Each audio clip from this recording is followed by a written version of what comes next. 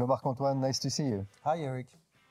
So, Marc-Antoine, 2021 is over. How did it go for Centreon? 2021 went very well for Centreon. We had a growth of 56%, which is fantastic. It's basically 15 million euro revenue, nearly 17 million in USD, so it's a very good result. And I'm very proud to say that we had 169 new customers, which is a very good result. Yeah.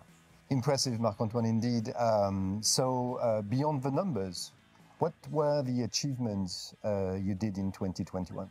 First, beyond the very nice figures we had, I would like to point out the 4 major initiatives that we had last year.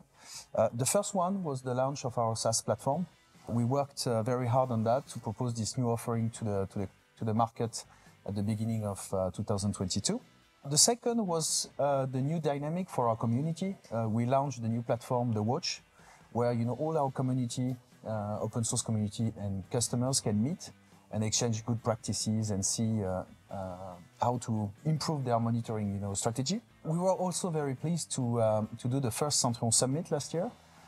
More than 600 persons went to this summit, and they had the opportunity to talk with the experts and with the entire Centreon team. So it's a big success. And the last one is the Centreon team, who grew by almost by 40%. We reached 120 people working here, so it's very nice to have all these new joiners. Yeah. Impressive, Marc-Antoine. What a busy year. In addition to that, is there any accomplishment or number you would like to call out? I would like to point out our international expansion. Last year, 70% of our global revenue were coming from outside France, and we would like to increase this share in the next years, and particularly in 2022. We launched a new partner program, and we managed to hire many last year, nearly 30 new partners in France, but also abroad, in North America, in LATAM, all across Europe, and even to Asia. And we will continue this strategy in 2022 by hiring new partners to increase our revenue everywhere. Great. Congratulations for a fantastic 2021. Now, talking about this year, 2022, what are the perspectives you can share with us?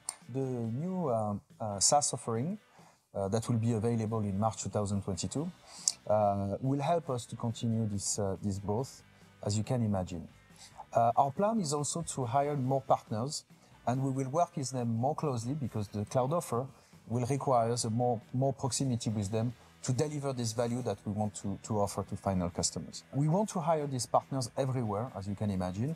France, our main market, our historical market, but also Europe, North America, LATAM, and even in Asia. Our target on this part is to recruit 50 more new partners. When you think that we had 30 last year, it's a big step for us. And the last but not the least, it's also the investment that we want to do on the R&D department. It's an important part of our strategy because we want also to increase the value for the customers. Fantastic. Can't wait to see this happen. Thank you, Marc-Antoine. Talk soon. Welcome. Bye.